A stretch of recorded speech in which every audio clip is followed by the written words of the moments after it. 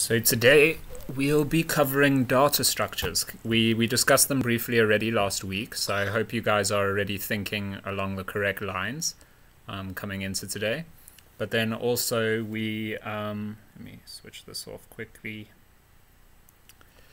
We had some extra reading to do last week, right? So before I proceed with this, could any of you post in the chat, what do you think you can post any one of the four, but remember I said that I would like you guys to know the names of the four data structures we'd be learning. Does anyone feel confident enough after the extra reading to name one of these data structures?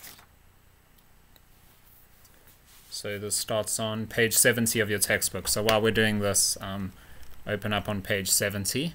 Interesting signatures and scribbles, good stuff. Anyone feel confident? Okay, you know what? I'll start with a brief description, and then we can get into this whole naming process. Okay. So yeah, let's start by just discussing what data structures are, and then I think you guys might feel more confident to name a few. All right. So data structures are the different ways a computer can store data, and I put plural there. Okay, so data is a plural word. I'll actually show it to you rather than you just taking my word for it.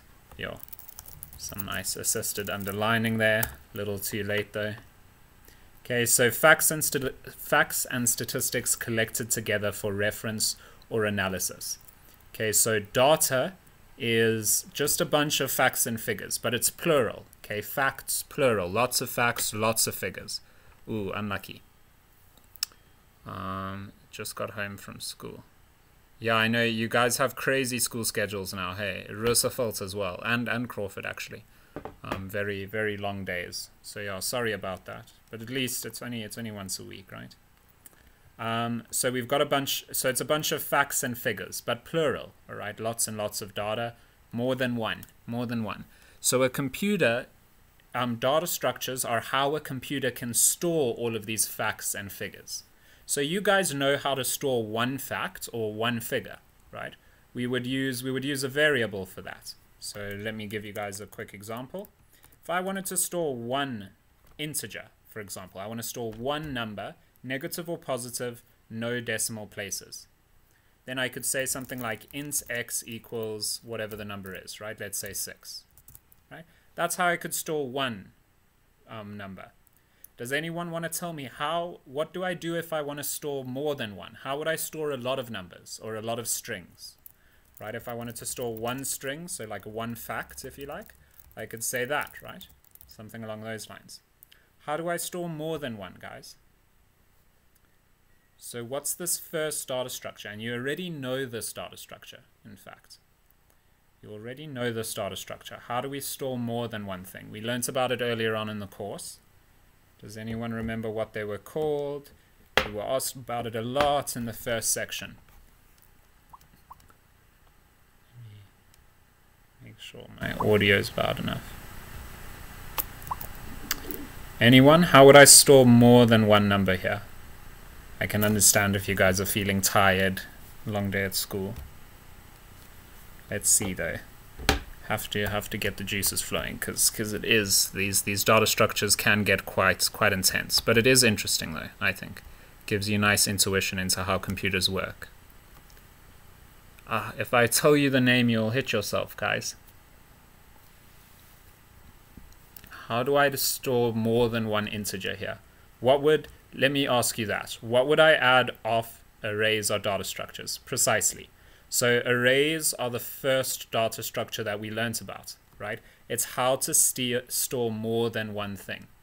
Okay, so yeah, well done Saham, and whoever was writing at the bottom of the screen there, I see you also. Cool, so it's how to store more than one thing, right? So I might have a string, an int, a double, for example, right? String, int, double. Those are just variable types, right? They're a type of a single thing. When we're talking about data structures, we're talking about many strings, many ints, many doubles. How do I just store lots of these things?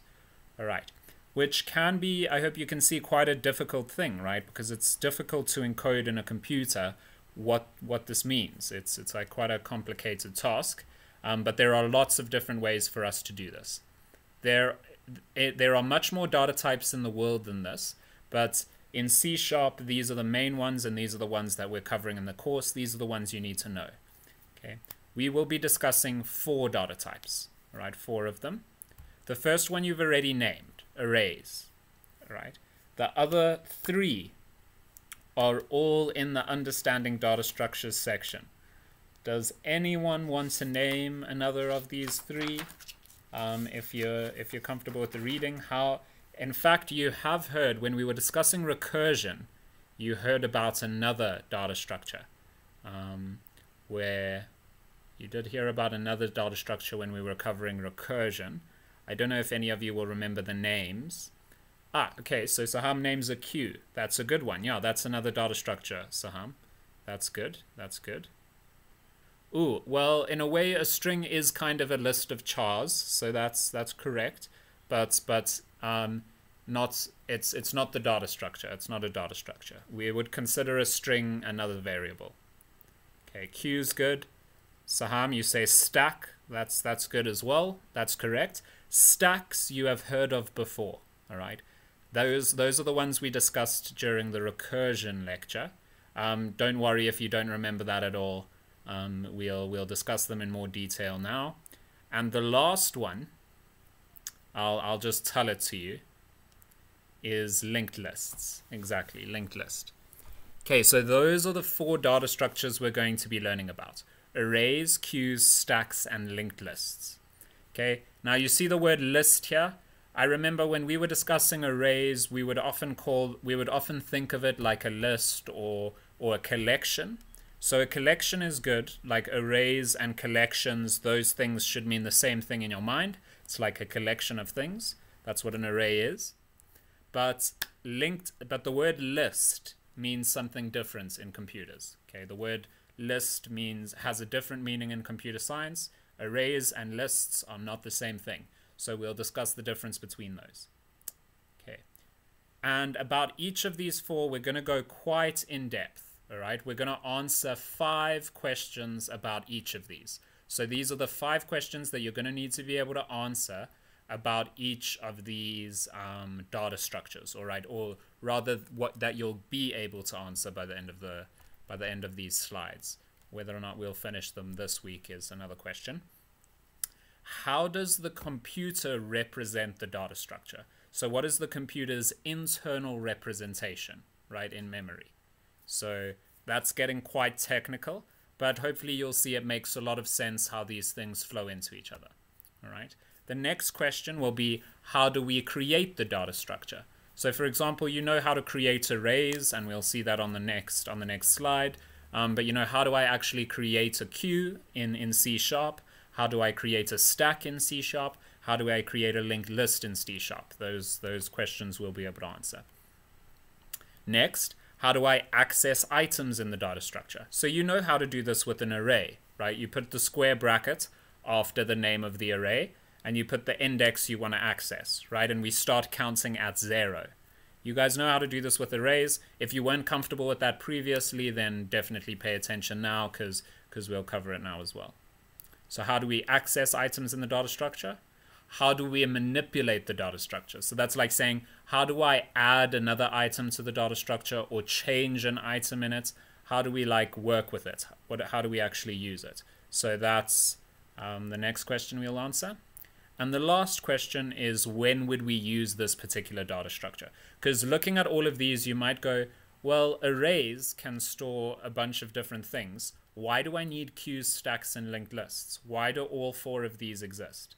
And you'll see that there's subtle benefits to each of them that make them better than the others in certain cases and worse than the others in certain cases. So we'll discuss those cases and that idea. All right. I know it might look quite scary, but there's a lot of animations in this lecture as well. So we'll try to keep it going, and also just we'll take lots of breaks. I know this is hectic, but remember that this is first year computer science content. Like by the time you finish section 3 of this textbook, you'll be totally down for first year comp sci at university. So that's pretty cool. All right, so we'll begin by discussing arrays. All right, this is kind of revision because we have seen this all before, but we're going to go a little bit more in depth this time. Have a slightly better understanding of what arrays are. And you can see nice and highlighted in gray at the top left there. Okay, so let me see. If feel free to ask a question, go ahead. Unless I know some people raise their hand accidentally. Apparently it's quite easy to do accidentally. An array is a collection of items of the same type stored in contiguous memory. All right, two big new words here, homogeneous and contiguous. Okay, so you know we have types in programming, ints, doubles, strings, all of these kinds of things. Everything inside an array, right? Because an array is storing multiple things, a lot of data, right? It's storing multiple things. All of those things in an array are of the same type. Okay, so we say it's homogeneous. Everything's the same. They're also in contiguous memory, which means in the computer's memory, they are literally all stacked up next to each other. Okay. If you don't understand the definition, there'll be nice pictures on the next slide that'll help you understand what these two words mean. For now, we're going to focus on answering just those first few questions. All right, these first few questions. Cool. So here on the left, we've got what you might see as an array. Okay, this array has 4 items in it. Okay, the items are 5, 6, 3, and 4. Okay, those are the items in our array. This is an array of ints, we can see. Okay, at position 0, it's holding the integer 5. At position 1, it's holding the integer 6. At position 2, it's holding the integer 3. At position 3, it's holding the integer 4. That is a lot of hand raising going on. Is this a big question then? Okay. And just another example of an array here on the left, we've got dog, cat. Okay, those are the 2 items. Those 2 items in this array. We start counting at 0. Position 0 is the string dog.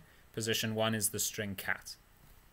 Okay, so let's answer this first major question. How do we create an array? How do we create an array? And again, this will be revision, so we'll move through it pretty quickly. Hopefully you guys manage to follow quite nicely. Okay. So you can see I've listed 2 ways to create an array here. Again, guys, remember that when you're tested on these concepts, you're tested in multiple choice. So you don't have to worry too much. All right, you don't have to worry too much, which is quite a nice thing. But about being able to develop like a perfect app yourself yet. Focus more on understanding the theory of what's going on, but I do like showing you that it actually works in C#, that it's not just made up. All right. So we're going to create these 2 arrays. I'm going to create them using both different techniques. Okay, I'll create these 2 arrays using both of these techniques that we use to create arrays. All right. Oh, by the way, actually I'll tell you during the break because you might get distracted. So let's do this first. All right. So the first array, guys. What is the first array's type? What is the first array's type? You can see I've defined a little template here for how to create a new array.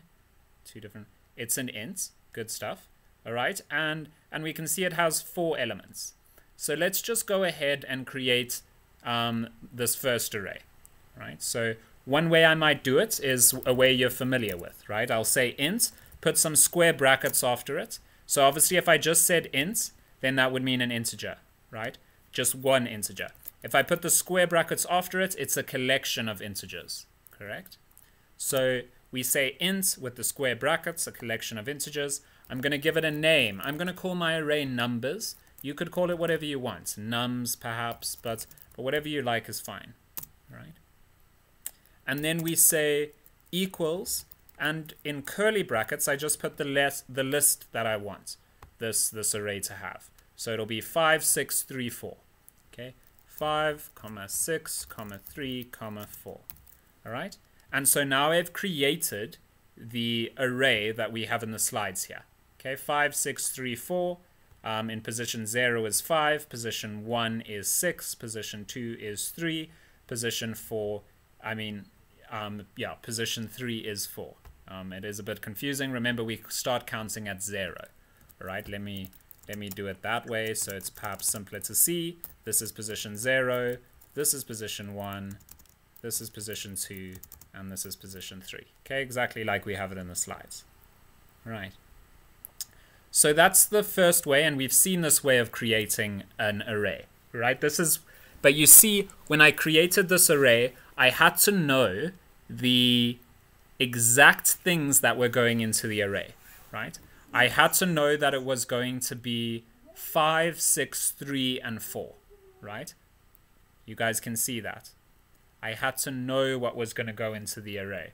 Oh, Saham, did you try to do your standard super long message? Did it edit out the spaces? Haha, another advantage of Zoom.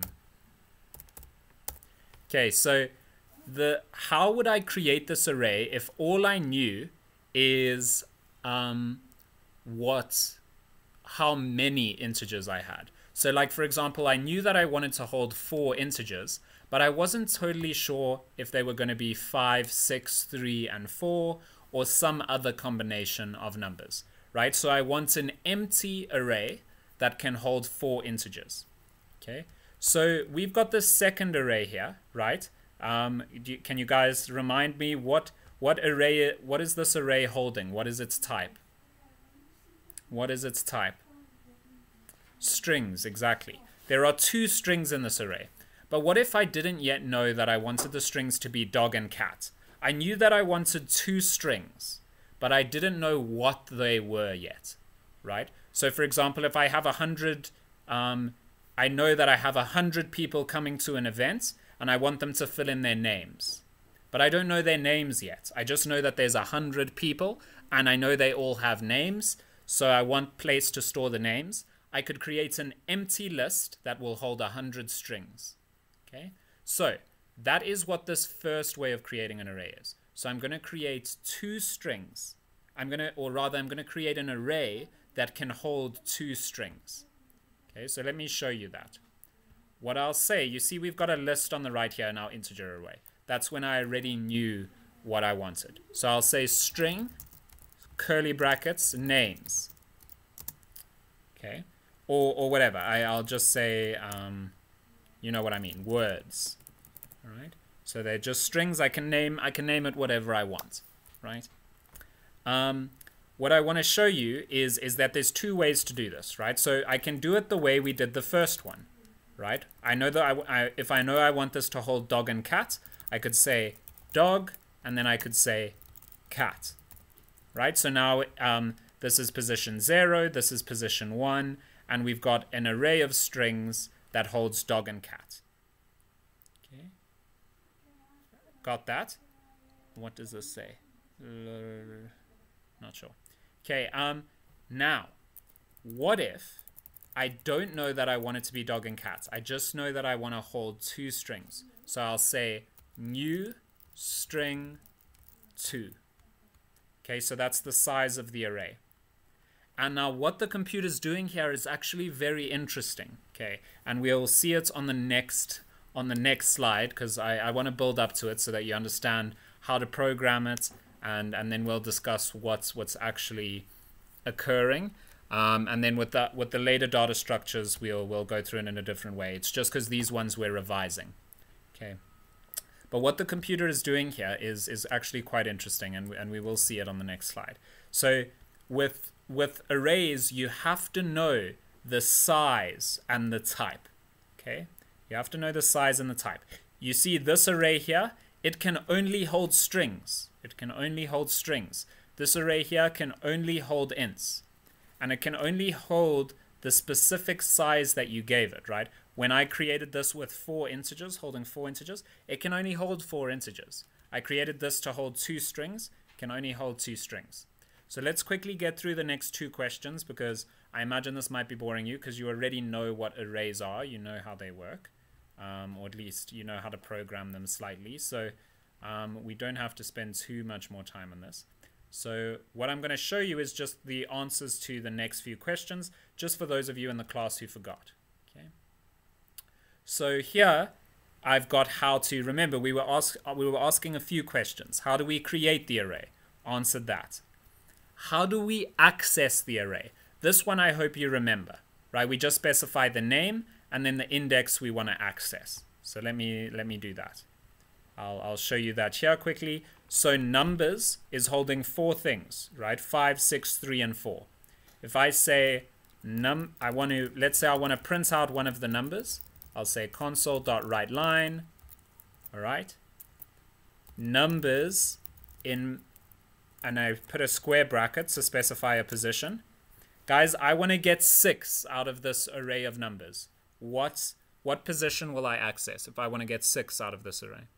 1, precisely. So that's how cool. I'm glad you guys are comfortable with this. Yeah, we have covered that quite a lot. So yeah, that's good stuff, guys. And so you know that we start counting at 0, and that's how we access arrays. All right. I want you guys to also know words here. The second array that we created here, it's empty, right? It doesn't yet hold anything. It just knows that it has enough space to hold 2 strings. Okay, it has enough space to hold 2 strings. We haven't told it what those strings are yet, though. Okay, it just has enough space to hold 2 strings.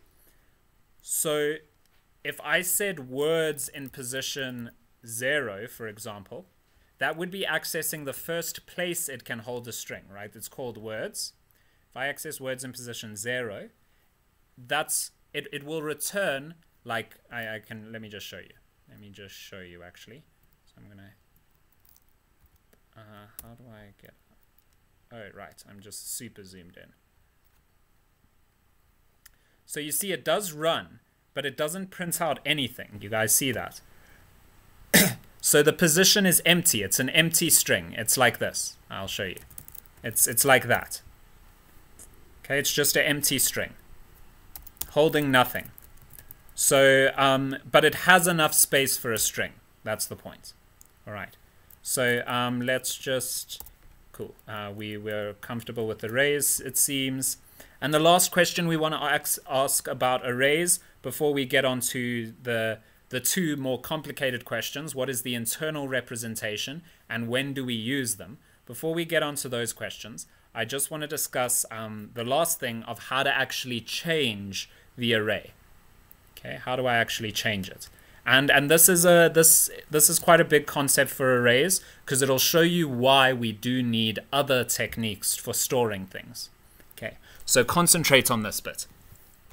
All right, if I want to change the 3 to a 2, all right, I want to change the 3 inside numbers to a 2. I would do that by saying numbers in position. So this is 0, 1, 2, right? So numbers in position 2. That's where the 3 is, okay, equals 2. Okay, and now this would be 5, 6, 2, 4. Okay, and yeah, I could change it to anything I wanted. If I made it 4, then it would be 5, 6, 4, 4. Okay, 0, 1, 2, 3. Okay, so that's how we change an entry in an array, and I can do that with the words array as well, right? I could say words in position 0 equals dog, for example, and I could say words in position 1 equals cat. Okay, and so now that words array would be holding dog, cat, exactly like we have here. Okay, now what I want you guys to notice, if I want the array to be larger, right, I can't say words in position 2, right? This is not allowed. I can't say numbers in position 4, right? That's not allowed because this ends at 3. This ends at 1, if you like. It's only got enough space for 2 things. This only has enough space for 4 things. So if you go outside of that, things will break. So how do I make my arrays bigger? I would have to create a new array and like copy everything across, which hopefully you can see is very inefficient. Right? I just want to add another number. What if I just want to I want to add a 5, right? I want numbers in position 4 to equal 5. it's going to tell me no, numbers in position 4 does not exist. Numbers in position 4 does not exist, and this will break, right? It'll say index range out of bounds. Okay, range out of bounds. So this will break, is the important thing we need to grasp there. Okay, so you'd have to create a totally new array, which is quite inefficient. So for now, let's leave that there and let's get onto the animations and the new stuff. That was in a way just revision, but hopefully some of you guys found it beneficial. I know some people probably weren't 100% on arrays yet. So now it's onto this new stuff, and yeah, concentrate here because it might be pretty new to a lot of you, a new way of thinking, if you like. So let's do this. All right, so we've got this array here, okay, 5, 6, 3, 4. I want you guys to think back to what the definition of an array was. We said it was in contiguous memory and that it's homogeneous. Okay, so what does that mean? Homogeneous, all of the numbers are all of them are the same type. Every item in the array is the same type. If it's an array of strings, then everything in the array is a string. If it's an array of ints, then everything in the array is ints. Okay? So when I say that it's in contiguous memory, what I mean is it looks something like this. Okay? We've got the computer's memory, all right? We've got the computer's entire memory. That's just like this whole box here is the computer's entire memory. Okay? Over here where this red bar is some things that I don't have access to. Okay? I don't have access to this memory. It might be it might be running something else, right? It might be running your browser or whatever. It's doing something, right? I don't have access to this. Oh, you guys are getting very familiar with the zoom animation things, I see. And on the right here, we have another piece of memory that I don't have access to. I don't have control over. Are those question marks because you want me to explain more, or are you still following? Okay, so cool. Oh, let me just see. So if yeah, it's fine. Okay, stop with the drawings. I think I can turn them off. They can be quite nice when eventually they get a little bit boring maybe, and then the people will start actually highlighting the important things that we're covering rather than just drawing. So yeah, hopefully. Wow, this is getting a bit crazy. Usually they disappear. Not sure why. Flurs, it's okay. Hopefully they start disappearing at a slightly faster rate.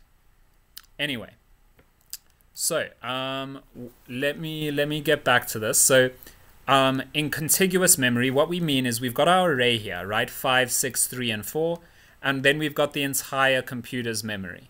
All right. So the computer's memory is, right, the red bits are parts that we can't access. But what I want you to pay attention to is that 5 is next to 6, is next to 3, is next to 4. Okay? They are all in contiguous memory. They're next to each other. All right? So this is like our array. Here, 5, 6, 3, 4 is our array. And then all of this memory on the side is not ours. Okay. Cool. Now, just as like a little exercise, I think it's on like page 9 of your textbook maybe. Can one of you tell me how large an integer is? How many bits is there in an integer? Or how many bytes? How many bits or bytes are there in an integer? Is that it? Let's go see. So there is it's all on page 9 of your textbook, guys. There's a nice table. Let me check it out. Okay, we say 4 bytes. All right, yeah, that sounds correct to me. And yeah, 4 bytes. 4 bytes it is. Okay, 4 bytes. How many bits are there in a byte, guys? How many bits are there in a byte? 8. Cool. So how many bits is a single integer? All right. How many bits is one integer? 32, exactly. 4 times 8, right? Cool. So now, hopefully you can see why the computer needs to know the exact size of the array, right? If I have an array that stores 4 integers, the computer needs to know that it's storing 4, and it needs to know the type. It needs to know that it's storing 4 integers. So then it can go ahead and go, all right, you'll need 1, 2, 3, 4 slots in memory of 32 bits each. Right, so 128 bits is our array. Okay, so the computer needs to know exactly how large the array must be, because you see, it's not going to give you access to this memory on the side. All right, so we asked for 4 integers. An int is 32 bits, right? So we are reserved, or 128 bits exactly is reserved for our array, all next to each other, okay, in the computer's memory. All right, hopefully we understand. Yo, that's not particularly helpful. All right. Yeesh. You like Zoom. I mean, that's good, but at this rate, we might have to turn off these animation things. This is getting a little bit too crazy.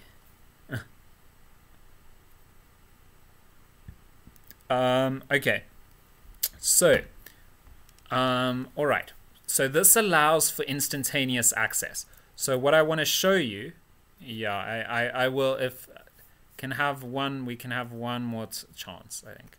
Okay, so this allows for instantaneous access. Why?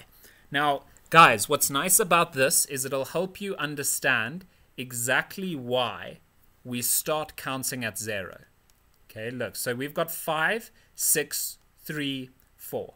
When the computer's trying to find out what you want to access, what it'll do is it'll say the index you give it. Okay, so let's say I gave it 1. Yeah.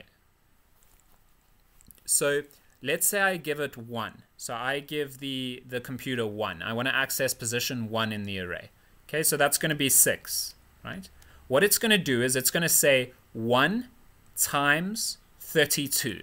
Okay, remember, an integer knows that you're storing integers, so it knows that they're each 32 bits. So this 5 is taking up 32 bits, the 6 is taking up 32 bits, the 3 is taking up 32 bits, the 4 is taking up 32 bits.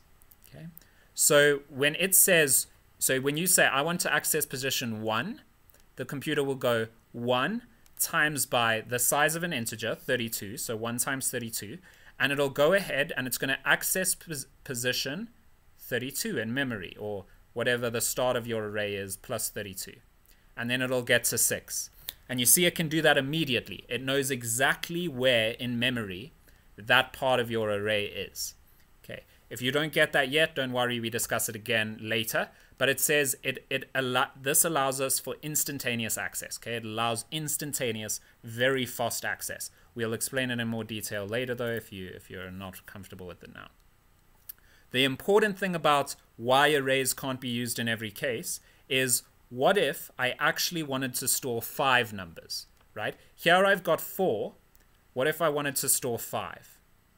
Well, you see, I don't have access to this place in memory. The array needs to be contiguous. So I can't just take a little block from this, because this memory might be being used for something else. Okay, so I would need to create a totally new array and copy everything across. Okay, so I'd have to create a new array with 5 spaces in memory, copy the 5 into position 1, the 6 into position 2, the 3, etc. Right? I'd have to copy everything across, and then I'd have my extra 1 spot, which is very slow. Okay. So when do we use an array? This is its internal representation. When do we use it? We use it when we are certain about the amount of data we are storing, or you are accessing the data very frequently. Okay, so if I am accessing 6 and 3 very frequently, and 5 and 4, if I'm accessing all these numbers very frequently, then I'd want to use an array. And also if I knew exactly how many I wanted to store. Okay, so I knew I wanted 4 numbers and I want to access them frequently, then I use an array. If that's not the case, then we have to start considering other options. Okay.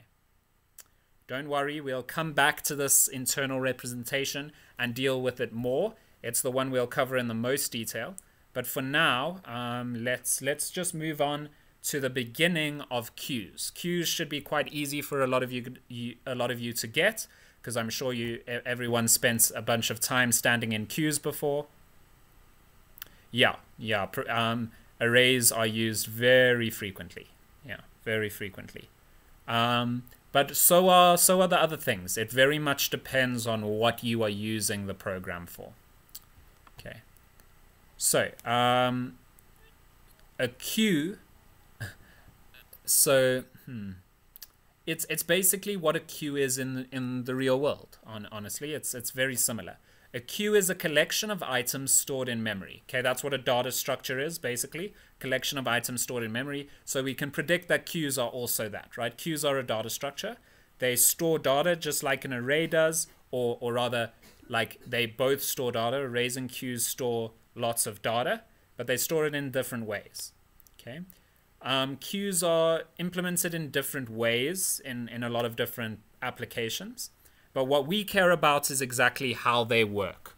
All right. Let me see. I do have a nice animation here. Yeah. Okay. So what we're going to do is a sort of worked example. I think we should probably take a break first, though, because yeah, that makes sense. Let's do our break now. It's a little bit earlier for a little bit early for a break, but let's take a break now before we get into queues. Okay. So I think let's do to 15:48. All right, so 10-minute break. 10-minute break, and then we'll be back. All right. Because I do just want to, work through it consistently rather than. You guys really do like the animation thing.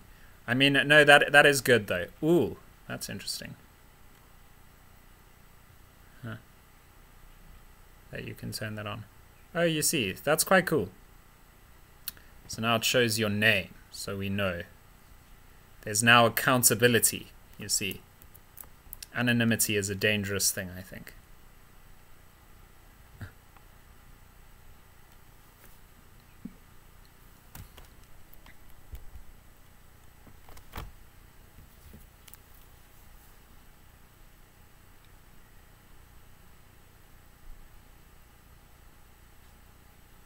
Alright, I'm just going to go get some water quick and we'll be back later.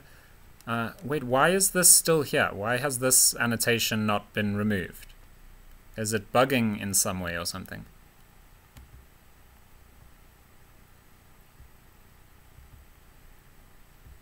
Oh, do you actually have to erase them all yourself? Is that what's going on? Or does it automatically disappear? I don't know.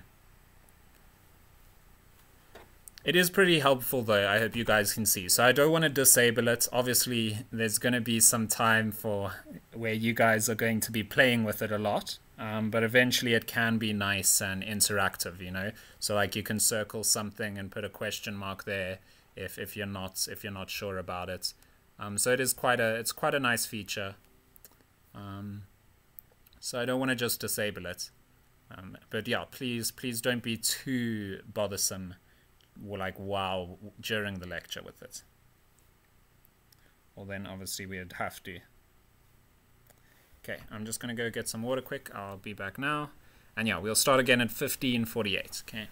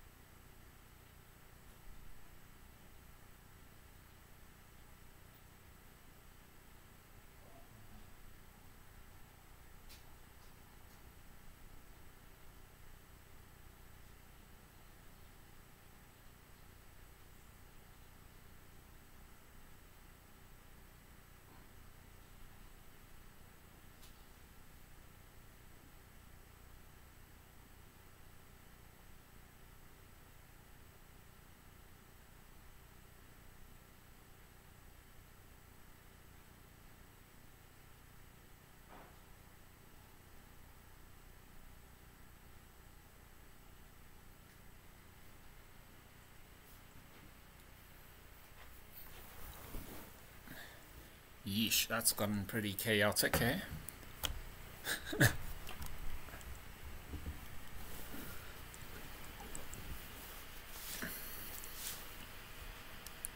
Wait, I can't even see the chat anymore. Ah!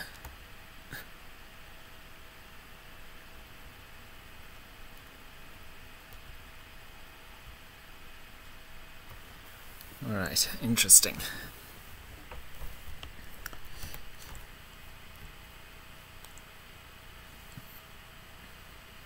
I think that was even making my computer a little bit like warmer because it was so much.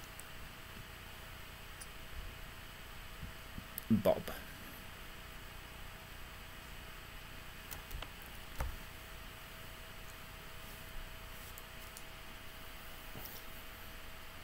Surprisingly neat handwriting for touchscreen. Definitely beats mine. Remember when I was trying to use that Zeitboard thing during the recursion lecture? You guys were having a proper laugh at my zeros and writing. Ah, you have a stylus. Okay.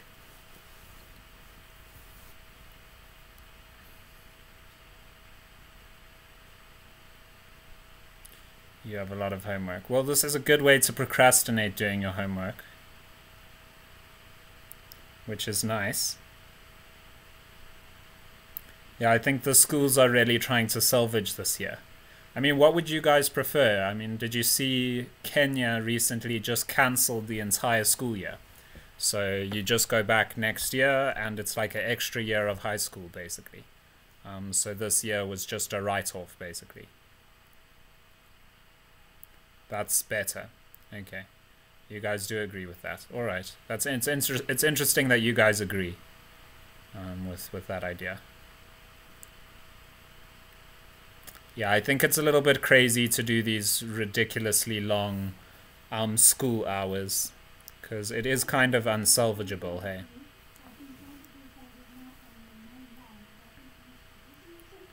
Yeah.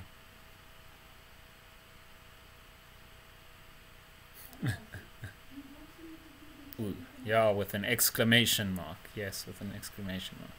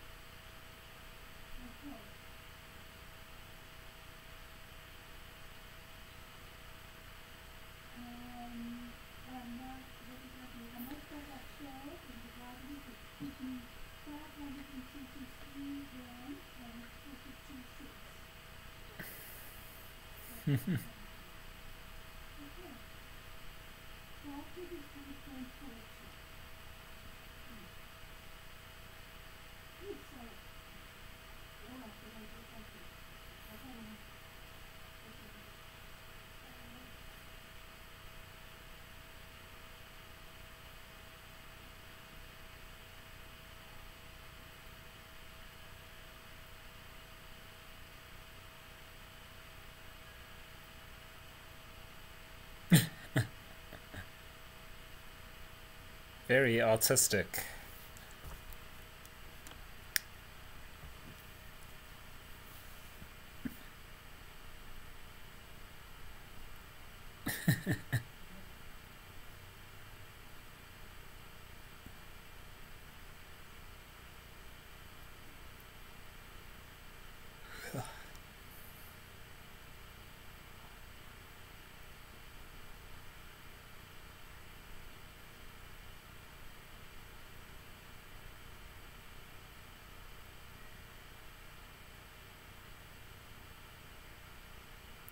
Coloring is correct now as well. Good contribution.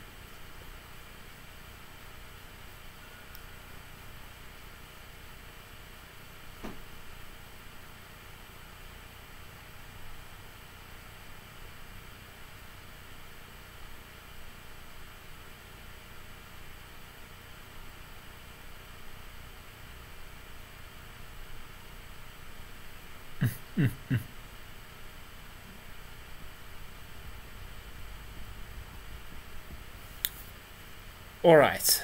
Yes, good way to spend the break instead of getting water and stuff. Let's get started now. Erase all this nonsense. Let me see. Well, I have to do it. I'll have to keep myself armed with an eraser from now on. Okay. Awesome. So, cues. They work a lot like how they work in the real world. The technical details of how they're implemented in each language we don't really care about. We care about the general overview. So how we're going to go through this is a worked example.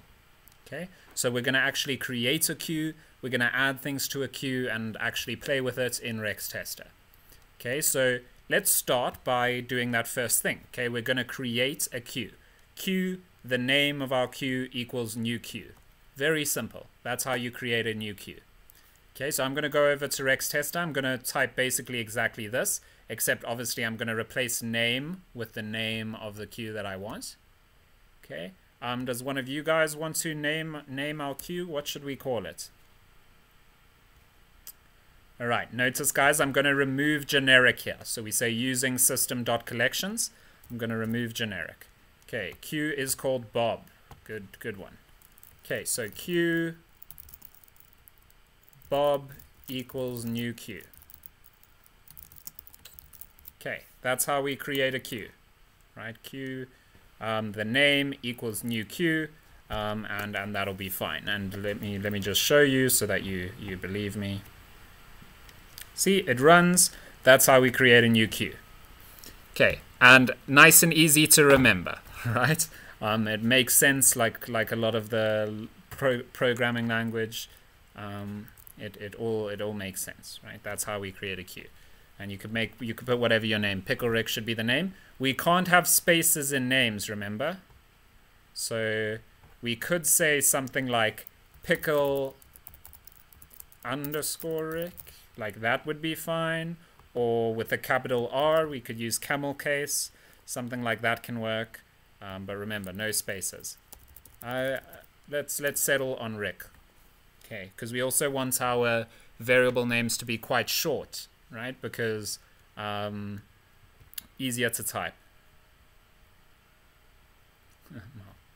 Okay, cool. So we run that, all right? We create a new cue, all right? What that does in the computer is it goes, okay, it's going to create a structure of arbitrary length. Okay, I put ... here because we don't really care about the technical details of how much space C# reserves for this or how it all works. Okay, what we care about is more just a general understanding for how this works. Okay, and what it'll do is all of this memory will just be empty. Okay, you see it says null, null, null, null, null, null, null. It's all empty. It's got nothing in it. All right, but there are two important things: a head and a tail. Head and tail. Okay. Both of them, for now, are pointing at the first location. Okay, it's all empty, but there is like a starting point, if you like.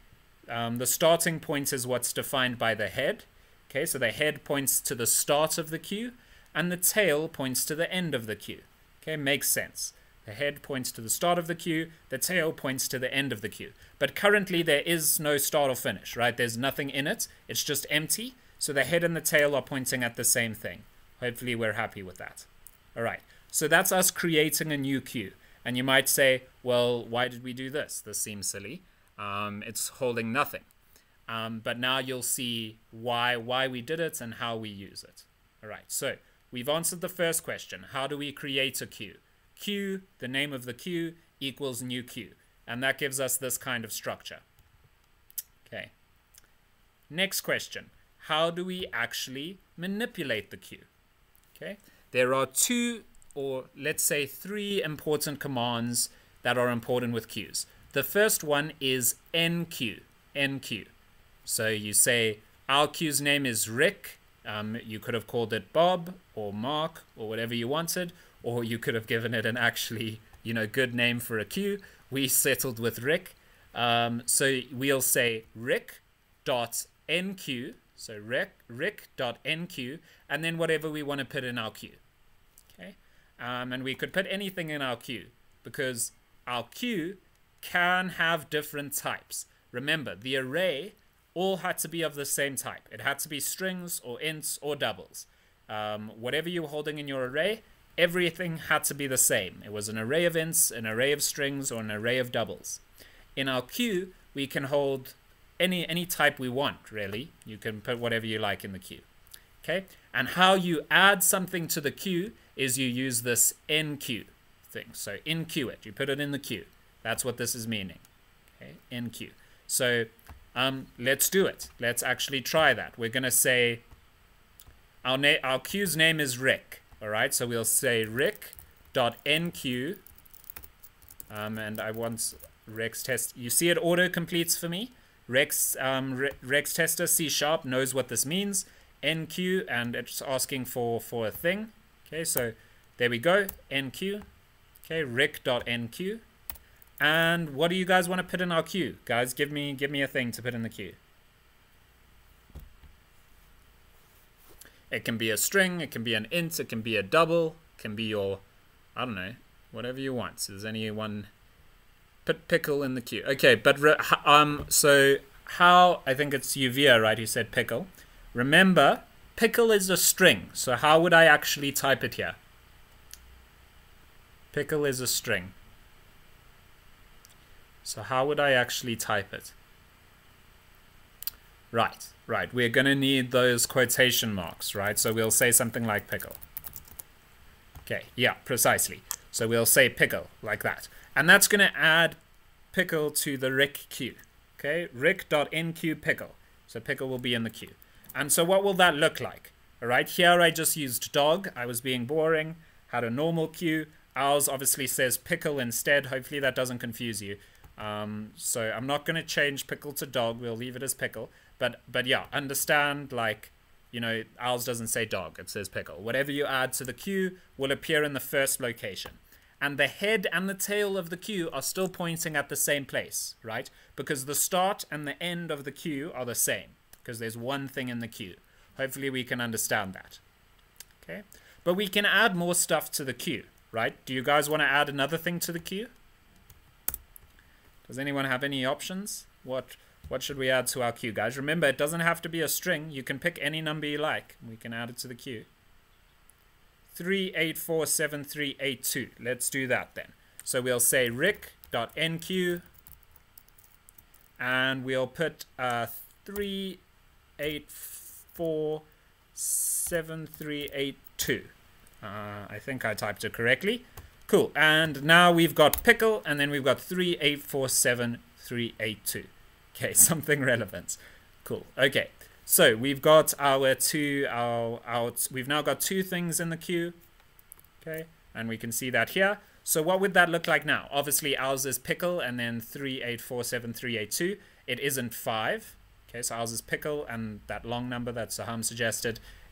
Here we're just using 5. So now the head is pointing to pickle and the tail is pointing to 3847382. And there's no reason to stop there, right? We could add another thing to the queue. And then what will happen? So what I want you guys to notice, the head and tail were initially pointing to dog, right? They can then point to tail. When we add another thing to the list, the tail moves. Okay, the tail is now pointing at 5.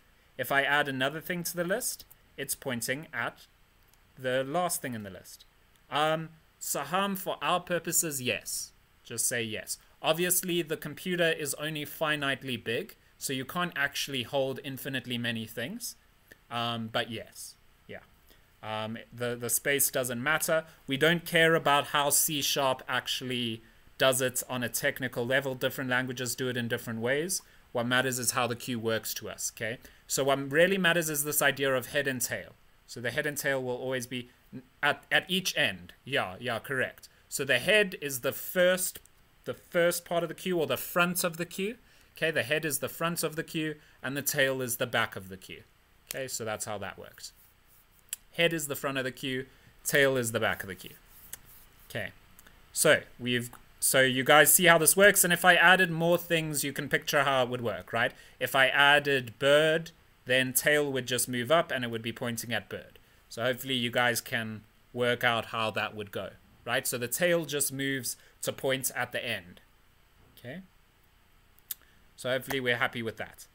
Cool. So now we know how to add things to the queue, but that's not all we want to do, right? You can picture if we could only ever add things to a queue, that would be pretty bad, right? We also want to be able to remove things from the queue, right? Or then we'll just have a super long queue. So obviously the whole idea here is that things will wait and eventually they'll be removed from the queue, right? Makes sense. So how do we do that? Well, we have this command enqueue, right? So enqueue, that's to go into the queue, and the command dequeue, okay, dequeue. Close enough. But yeah, like this. So D-E-Q-U-E-U-E. I always forget how to spell Q. It's a weird word. But yeah, dequeue. So ours will be rick.dequeue, right? Like whatever the name of your queue is, .dequeue. And obviously you don't give it anything, right? Notice you don't give it anything, because what will this do? What dequeue does is it looks at the front of your queue, all right? It looks at the front of your queue.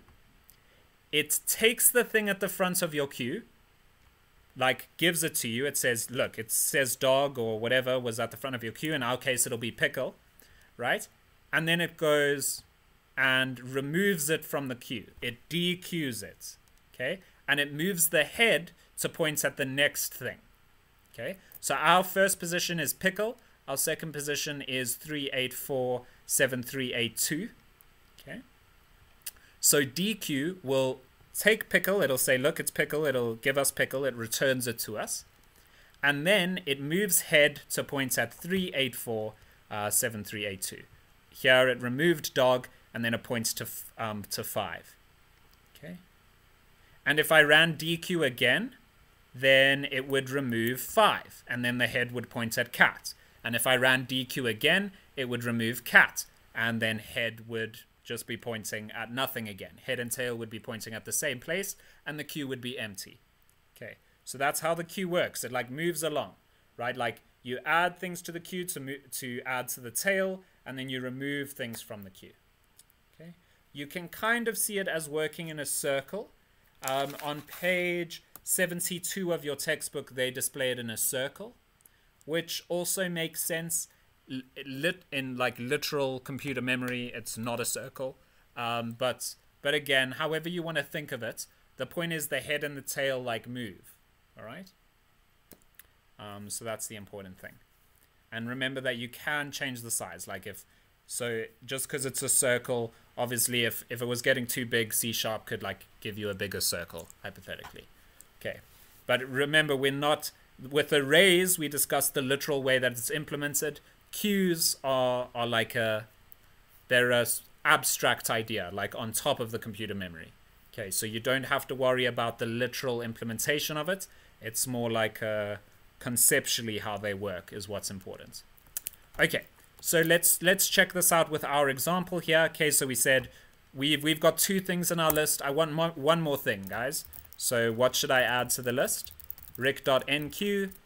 We've got one last option. What do you want to add to the list? Anyone have any ideas? Want to say hello to the family or whatever through YouTube? Ooh, that's a long one. Remember, we can't have spaces in our something relevant. All right, let's do that then. Something relevant. Something irrelevant. Yo, we've got two parties here. I'm not sure how to keep both happy. Okay, we'll say something relevant though. All right, cool. So we've got 3 things in our list now, right? Pickle, 3847382, and something relevant. Now, when I run this, let me just make sure that it doesn't cause any problems. You see it runs. So that's good. Let me see. Like huge, okay. Okay, so hopefully that's zoomed in enough, because it is a bit crazy being zoomed in that much from my side. That's fine now. Okay, so cool. So we want to try out these things. So we've got dequeue. Now I hope you guys can see just having DQ isn't ideal, right? If I say rick.dq or whatever the name of my queue is .dq, it shows me what was on the queue and also removes it from the queue, right? Like that. See, so it moves the head to point at the next thing in the queue. You guys can see that DQ literally removes it from the queue. It's no longer in the queue. Okay. What if I just want to see what's in the queue? I don't want to remove it. I just want to see what's at the front of the queue. Just check. Like, I want to be able to look. Okay, dog is at the front of the queue. Do I want to remove it yet? Can I handle this yet? And you're correct. You must have spied it when it appeared on the slide earlier, I guess, or maybe in the textbook. But yeah, it's peek. Okay, peek. So you can just take a peek at the front of the queue, and it will just show you what head is pointing at. Okay, so currently head is pointing at 5. If I ran whatever the name of my queue is .peek, then it will just show me it's a 5. It's not going to remove 5 from the queue. It's just going to show me that 5 is there. Okay. So those are the commands that we need to know for a queue. Okay, that's it. It's not too complicated, right? You need to remember what the queue is doing, right? It's got the head and the tail. The tail points at the end of the queue. The head points to the front of the queue. You need to know what enqueue does. It adds to the back of the queue and moves tail to point to the new thing you added. DQ removes the front of the queue and moves head to the next thing in the queue. And peek just shows you whatever head is pointing at. Okay, just shows you the item at the front of the queue. Okay, so that's queues. I take it you guys are pretty okay with that. But let's see it in action. Okay, so we've got 3 things in our queue. Okay, a queue with 3 things. The first thing added to the queue was pickle. The second thing, 3847382. And the third thing, something relevant. So by the time we get to this part of the code, where the cursor currently is, over here, okay, we have 3 things in our queue. The head is pointing at pickle, and the tail is pointing at something relevant. Okay. Now, if I say console.writeLine, okay, so I'm going to print out what this returns. I'm going to say the name of my queue is Rick, right? So I'm going to say Rick.peek. Okay, Rick.peek. And on the second line, I'm going to do the same thing. Console.writeLine. And we're going to say Rick.peek. Okay, can you guys, from the theory that you've learned so far, I'm not sure if you're necessarily confident enough to do it yet, but let's see. Can you guys tell me what this would print out? It's going to print out 2 lines, of course. It's going to print out 2 lines. But what would those 2 lines be? This one will print out what? Console.writeLine, Rick.peek will print out what?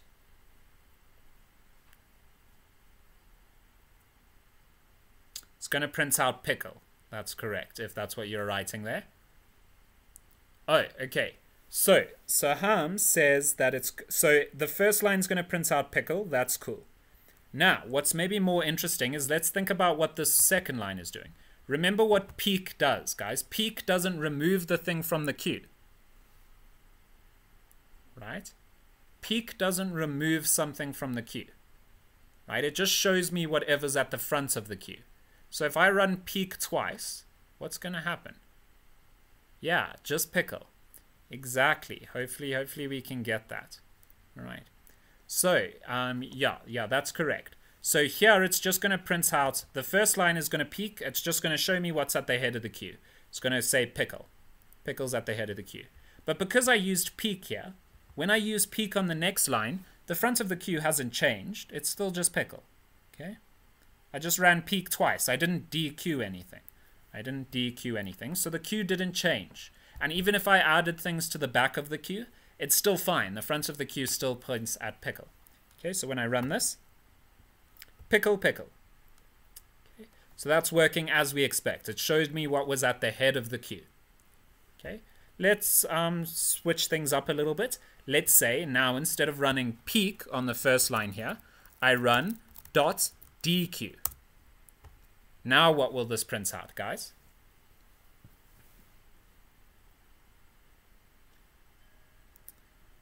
it's still going to print out two things, right? DQ will still print something out.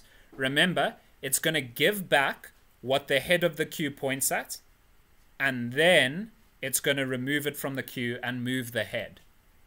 Okay, so you guys are correct that we will now see the number. But what is actually going to happen is it's going to print out pickle. Okay, so it's going to show me what's at the front of the queue, because remember at the beginning, head points at pickle. So it's going to take DQ, what it's going to do, what this first line here is going to do. It's going to show me what the head of the queue is pointing out, which is pickle, right? We agree on that. It's then going to remove that from the queue and move the head to the next thing, which is 38473882. And then when I type peak, that's going to show me 38473882.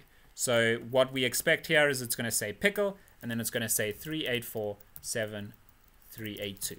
That's my prediction. Okay, that's what's going to happen here. Okay, so let's see that. See, it prints out pickle 38473882. Okay, so it removed, the difference here was, remember, when we just ran peak on the first line, it did not remove pickle from the queue. So the second peak still printed out pickle. But when I used DQ on the first line, it still showed me pickle the first line, but it actually removed it from the queue. So the next time I ran peak, it showed me 38473882. Okay, so hopefully we understand what was going on there. DQ actually removes it from the queue and moves up the head. Okay, now maybe another tricky question. Okay, let's see what happens. What do you guys think will happen? What will be printed out if I run ric.dq and on the second line I also run ric.dq? What will print out here? A little bit tricky, but let's see. Will anyone get it? Pickle and then the number. Will it print out relevant? Will it print out something relevant, Saham? You think? Remember, I only have two print statements here, right? I only have two print statements. So you see, it's a bit tricky, right? So this will actually print out the exact same thing as what the previous thing printed out, right? It's going to print out, this first line here will print out pickle, and then it'll remove pickle from the queue. The second line will print out 38473882, just like the peak did, but it's going to remove 38473882. Okay, so it is different, but the prints will be the same. So look, when I run this, so you see this is what the prints were last time. When I run it, you see they're exactly the same. They're exactly the same. But there is a difference. And so you somewhat saw it, but also maybe the fact that there's only two print statements maybe tricked you a bit.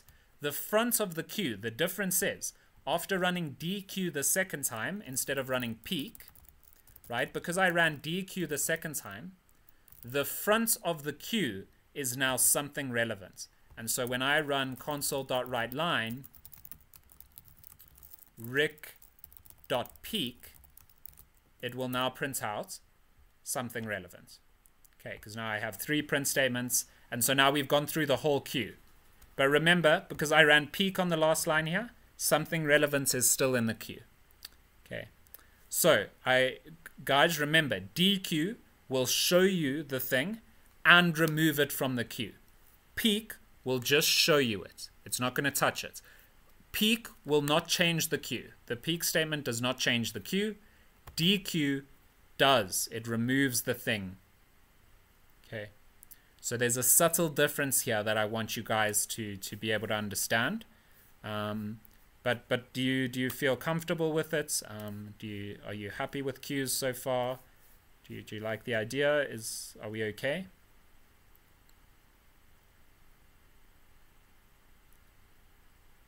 But yeah, this difference between DQ and peak is the main thing. Okay, so peak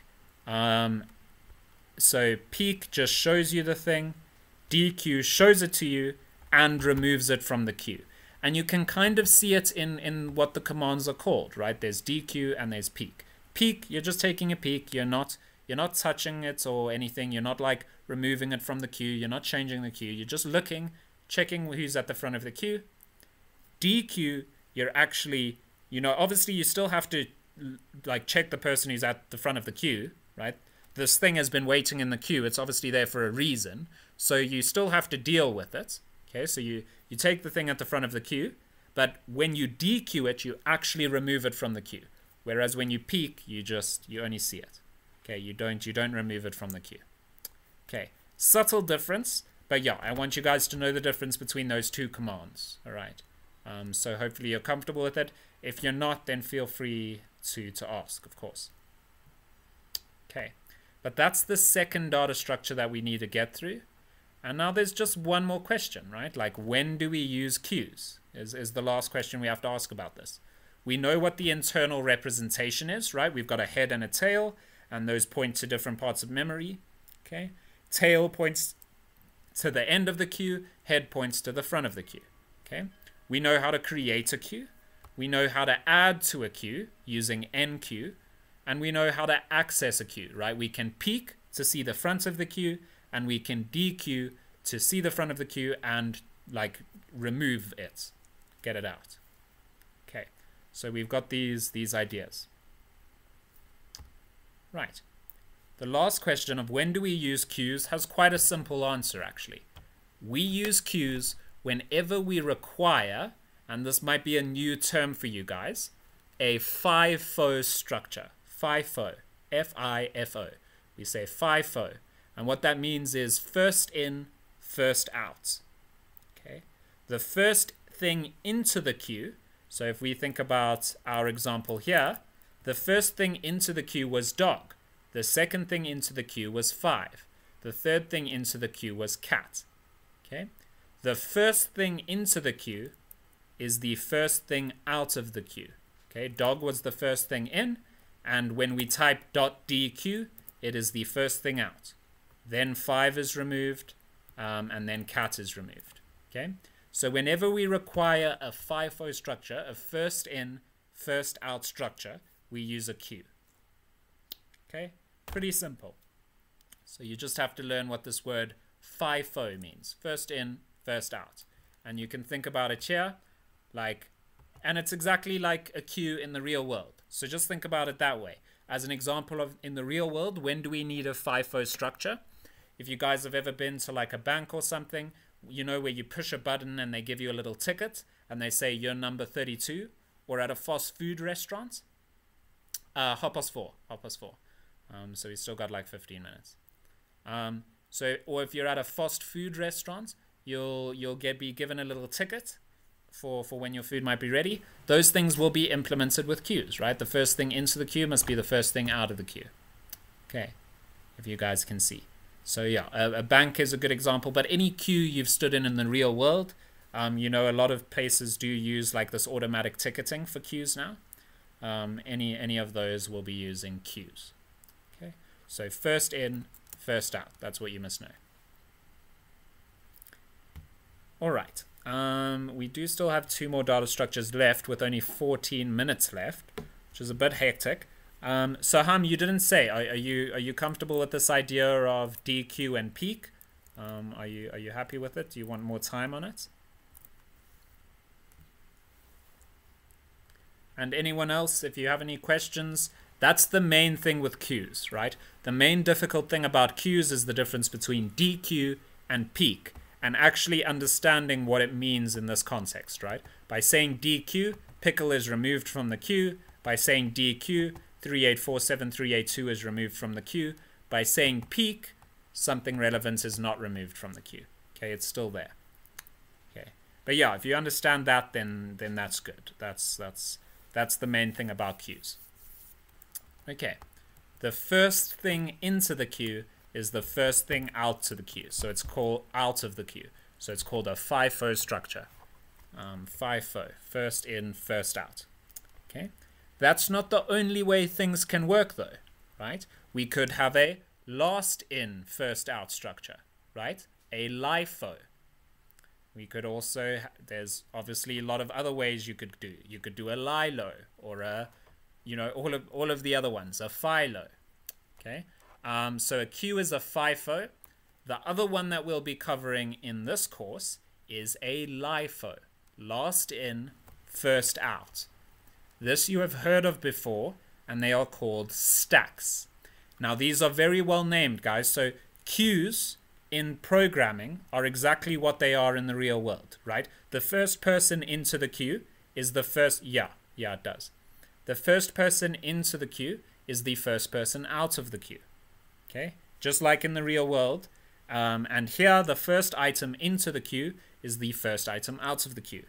A stack is different from that. A stack is 64, right? A stack is 64. What do you mean by 64, Yuvia? So a stack is in the same way. So we say last in, first out. Okay, last in, first out. Okay, so we say a last in, first out collection of items. That's what a stack is. Okay, cool. Oh, right, for Minecraft. Yeah, where you actually, no, wait, no. Yuvia, that's a fantastic example, actually. Minecraft stacks are implemented with stacks, with a stack. This is how they are implemented in Java, in fact. They do use a stack. The first piece of dirt you pick up is at the bottom of your stack of dirt in your inventory.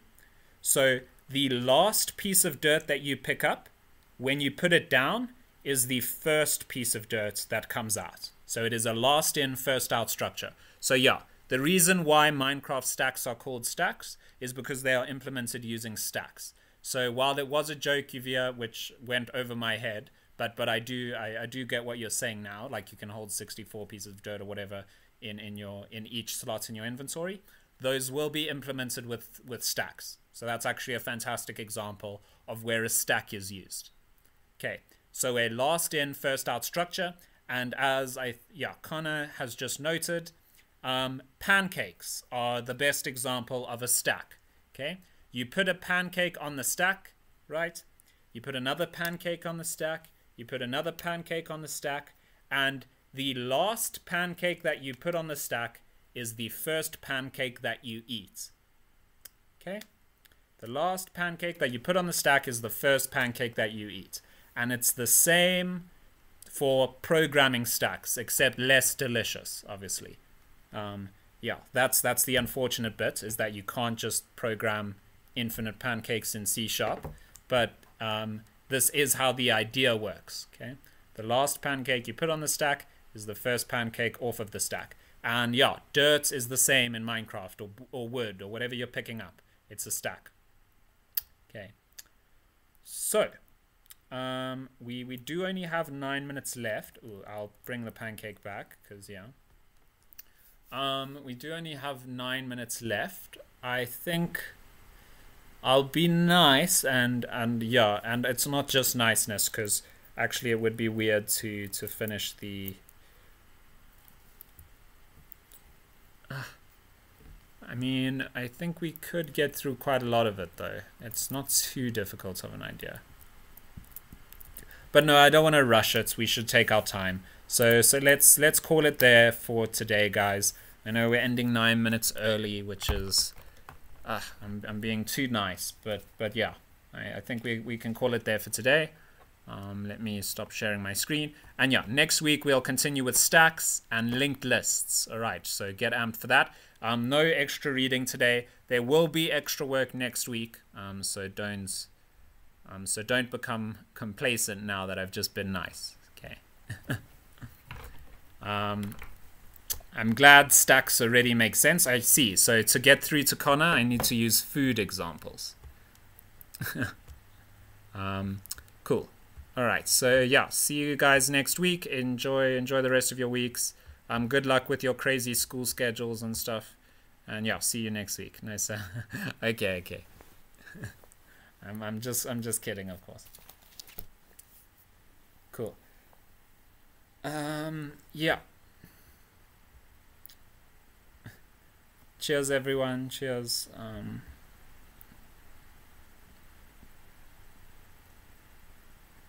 Ooh, some other people joined that I didn't mark on the on the register. I guess it's okay though. The video is recorded. Ooh, with that said, let me end the recording.